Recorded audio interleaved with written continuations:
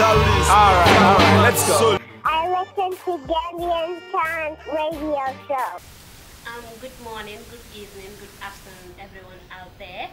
Thank you very much for following Gambian Talents Promotion, and welcome back to another edition of the Gambian Talents Forum here in our studio at Westfield, Mamadi Manjang Highway. Today in the forum we have a very special guest, and we are welcoming you, sir, and for you to introduce yourself first. Blessings to you. My name is Sylvester Jammeh. I serve here in the country, you know, just doing my best to add value to society. Oh, okay, that is very interesting, everyone. That is Pastor Sylvester Jammeh here in the studio today to talk about important things. Mr. Pastor, yes. During the President's nationwide tour, he made mention of building 60 mosques every year in the country. Wow. What is your say to that? Well, yes, I have heard about it. I didn't directly hear it from him, but, you know, I saw what's happening on social media and what people are saying. So Barrow, as an individual, you know, he has the right, as an individual, Barrow has the right to build 1 million prayer houses if he wants, as an individual, because he's standing on an individual platform, and he also has a political platform. So at an individual level, he could do what he wants because he has convictions as a Muslim man. And I think that's okay. You know, he could build mosques if he wants to. But as the president of the nation of the Gambia, he stands on a political platform as well. And so on that platform, he has to be sensitive because guys like us, we voted for the coalition. It's not about Barrow, it's the coalition. It's a team of people that wanted to see this nation progress. And so we voted for them. So if he is speaking from that platform, he has to be sensitive that there are people like us, you know, and other people like the Baha'i, and I mean, generally people of other faith, right? I mean, so I believe that statement was insensitive, and it's an error that needs to be corrected.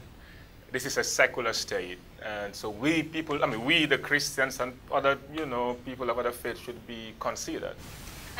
Some people are saying that if Barrow should build 60 mosques, he is also to build 60 churches. Do you think that the president should get into religious affairs? Well, again, as an individual, he has faith convictions. But if he's talking from a political platform, then he has to consider the people and stay away from that, because religion is separated from politics. And so he should tread carefully. I don't believe there is a shortage of prayer houses in the country. I mean, you go to villages, you see mosques there. So let's consider important things. Let's prioritize. So when you consider the different sectors, education, we need schools. So Barrow should be building schools. We need hospitals. Barrow should be building hospitals. Guess what? I buried somebody in the last 2 weeks. I was with a person in the hospital around 3 a.m. And this person needed something that the doctors couldn't do, because they said what they needed to use to stop the bleeding of that individual was not available in the hospital. Barrow should go fix those things. The roads are messed up. Something just came to my mind again. Simple gloves to work with in the hospital, gloves. Doctors lack it. The nurses lack gloves to use. So our health sector is suffering. Our educational sector is suffering. Listen, before coming here, I needed to take a shower, right? I got into the bathroom, there was no water. I called out to my wife, please help me with water. Check the big container, there must be some water in there. She said, the water is finished in that. And I mean, so she had to scout out for water for me to bath. So Barrow should go fix those things. And remember that religion and politics are not the same. They are separated.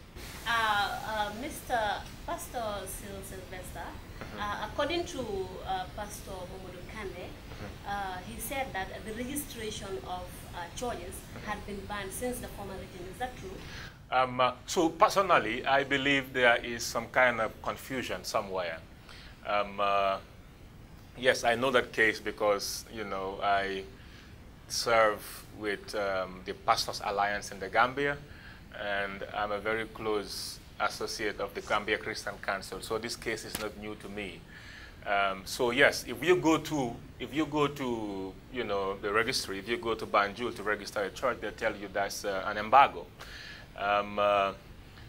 But I believe Christian Council, we are taking steps. Christian Council is taking steps to fix that. We'll fix it. It's just a confusion because registration of churches should not happen with AG Chambers. It should happen with Christian Council. So I believe that will be fixed very soon. But yes, that is what is hanging in the air. When you go to Banjul, that is what they will always say. The president, Adam Barrow, claimed that the Gambia is not a Muslim state. It's no longer a Muslim state, but instead it is a secular state. But still now, the registration of church is not yet open. Do you think that the Gambia is a fully secular state? Well, that is what we keep saying, but we need to see such, narratives translated into reality. We need to see the manifestation of those things. Yes, if he says Gambia is a secular state, then the statement of the 60 Muslim prayer houses should not have come into the whole national equation. Let's face other matters. So you were referring to, your last question was? Like, whether do you think the Gambia is fully a secular state? Yes, it is. We just have to leave it. Again, leadership is a 360-degree, concept. Let's consider a CEO and a gate man. The CEO has influence. The gate man has influence. So Barrow has influence. All of us have influence. So we are the ones to leave out the realities of a secular state.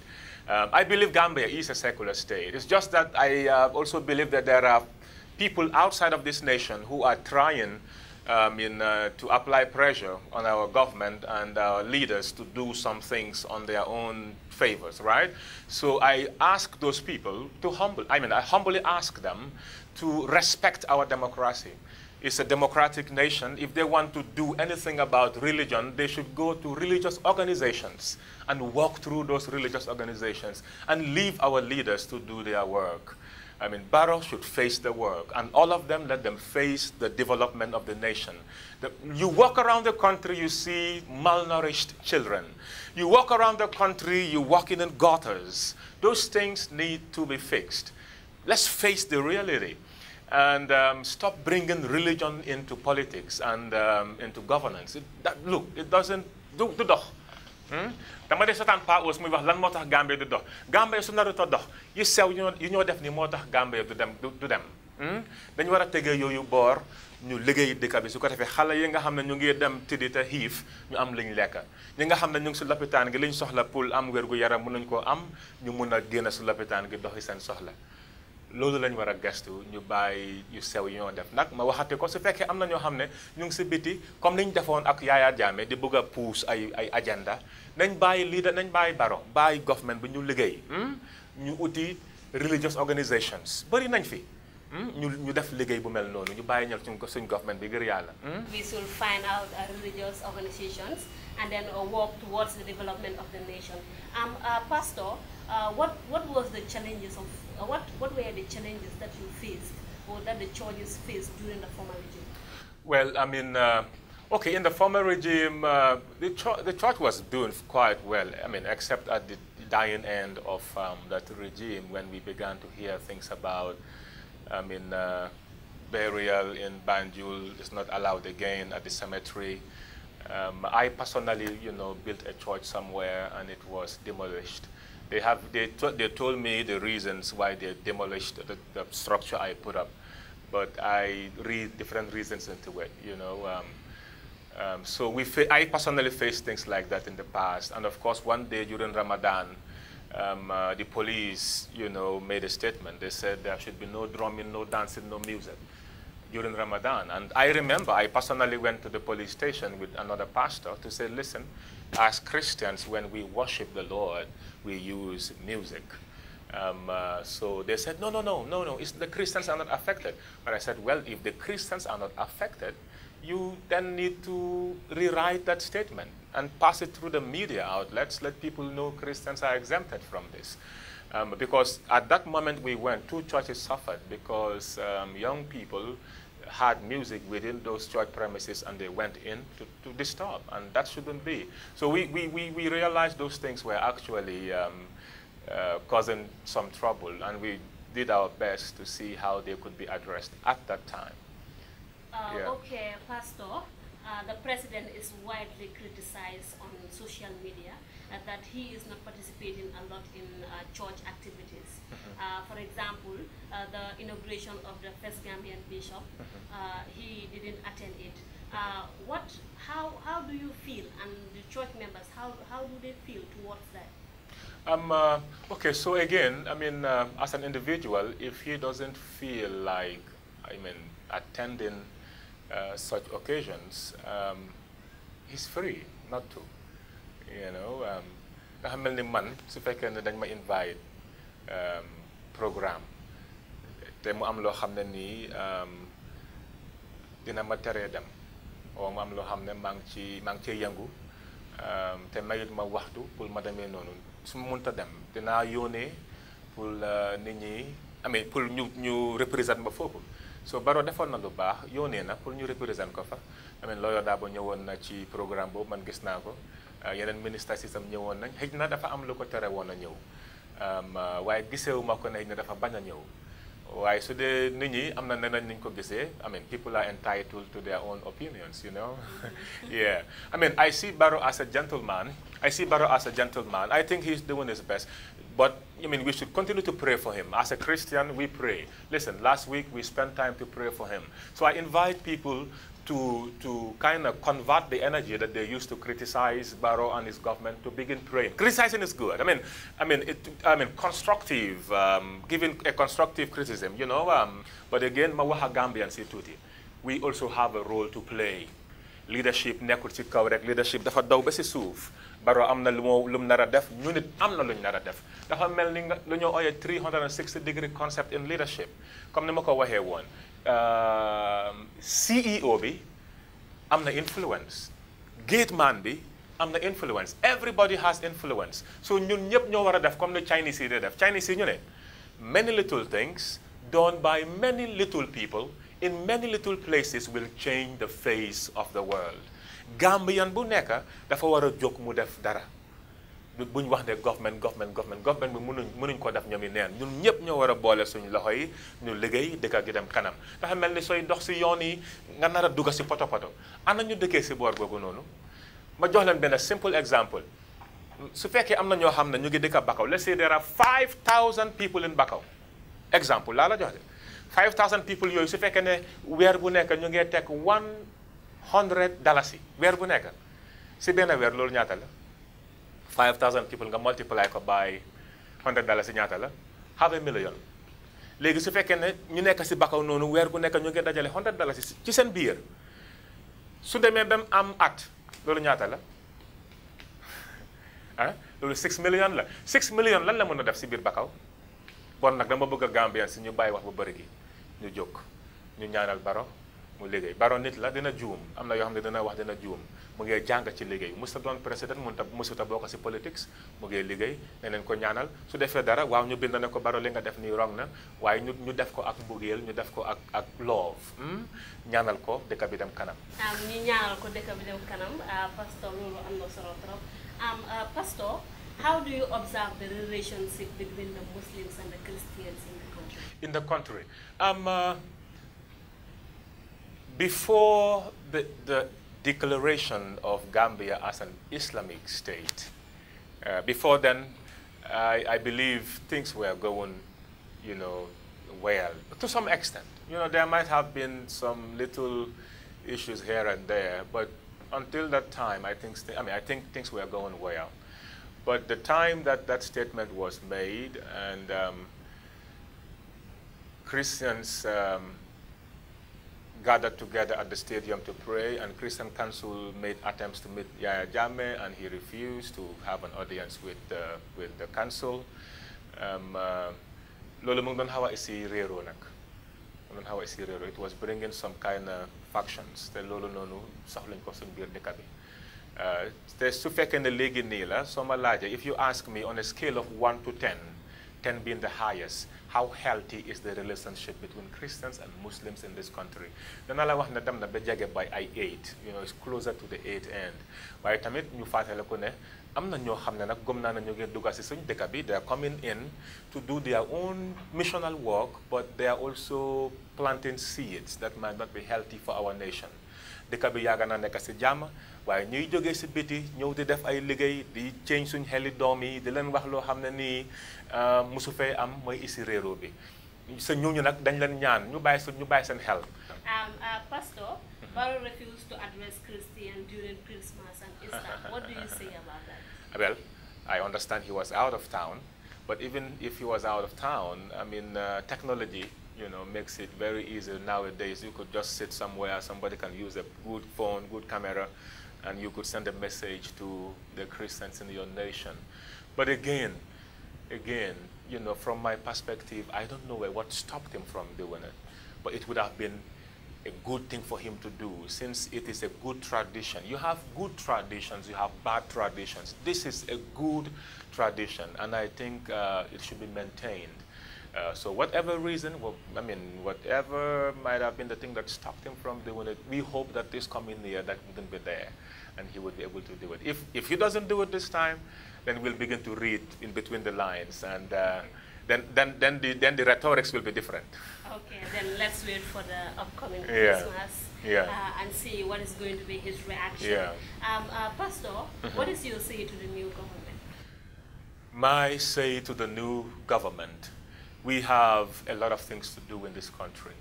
Gambia, as small as it is, we have a lot of work to do. So I will ask the government to look at the national equation and consider the most important factors within the equation so that the output would be better. And so if they consider the equation and look at the factors that should, you know, kind of fit in, they should also prioritize. I want you to imagine with me for a moment. Imagine I have some sand here and rocks and gravel. Now, the rocks represent the most important things. The gravel represents the next on the list of priorities. And then you have the sand. The sand represents the least important things. So I would say to the government, considering the sand of the Gambia and the gravel of the Gambia and the rocks of the Gambia, they should not focus on the sand. Because if they keep doing the sandy stuff, I mean, just imagine a cup, right?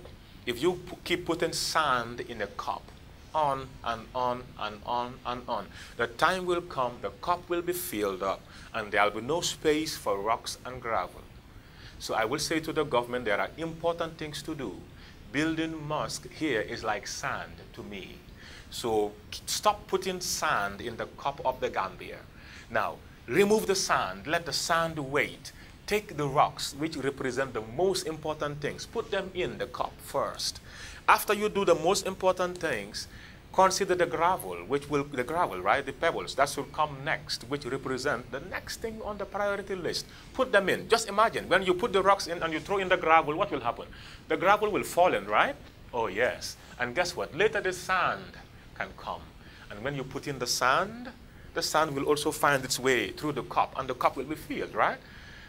Take it the other way around. Only the sand being put in. Will the rocks have space?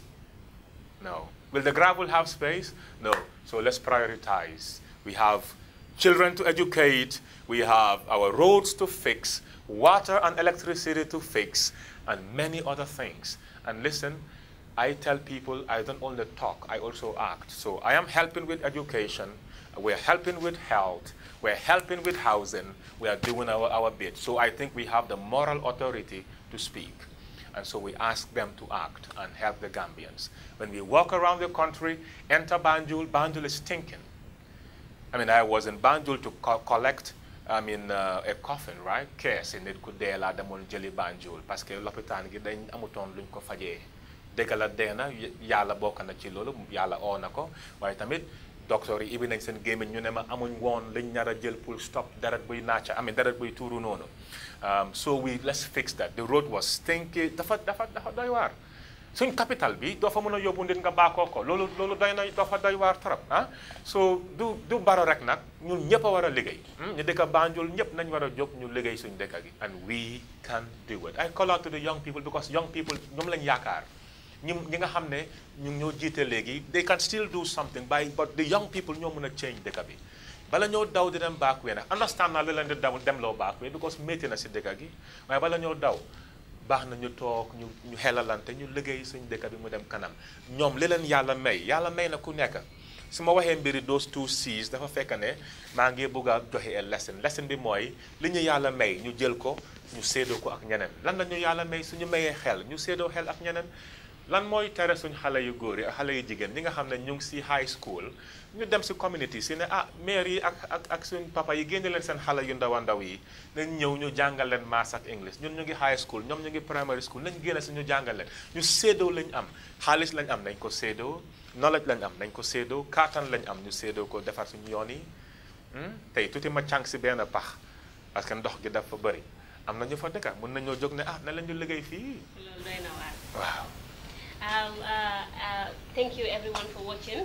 That was Pastor Sylvester Jammeh here in Gambian Talent Forum, and this is what we will always bring to you. Guests who will always give you important things which you know that you can learn through it. And what Pastor mentioned, everything that he mentioned here is very important, and then it is also a word of advice. Thank you very much, and we hope to see you in our next forum.